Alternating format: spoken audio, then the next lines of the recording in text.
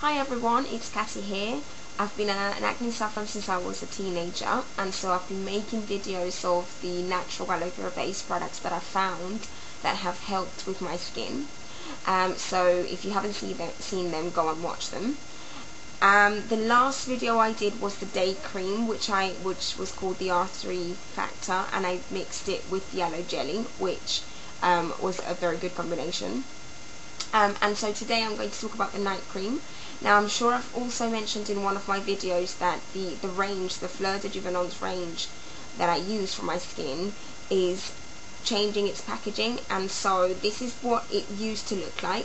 It's called the Recovering Night Creme. This one's just about to finish, so I got my hands in the new ones, and this is what it looks like. Recovering Night Cream, completely different, but it's got the same things. So it contains all the minerals and vitamins that your skin needs, and it has natural lipids to protect and replenish cells. It also contains collagen and elastin for skin structure and wrinkle formation. Therefore, it helps to combat the signs of aging, which we all know it gets to us one day, so we have to take care of it now.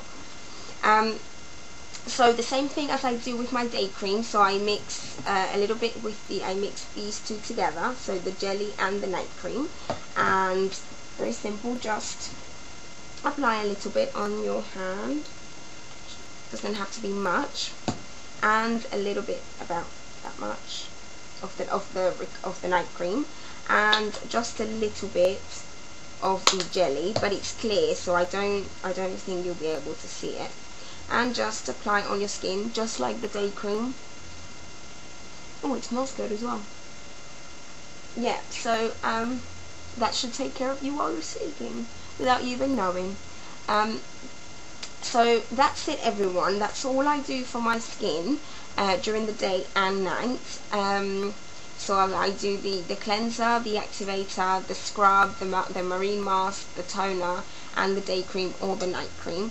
There is another product that I use when I do get a lot of breakouts that helps to ease the itchiness and the soreness of it, but I will talk about that another day, so keep an eye out for that one. And yeah, hope you enjoyed the video so far.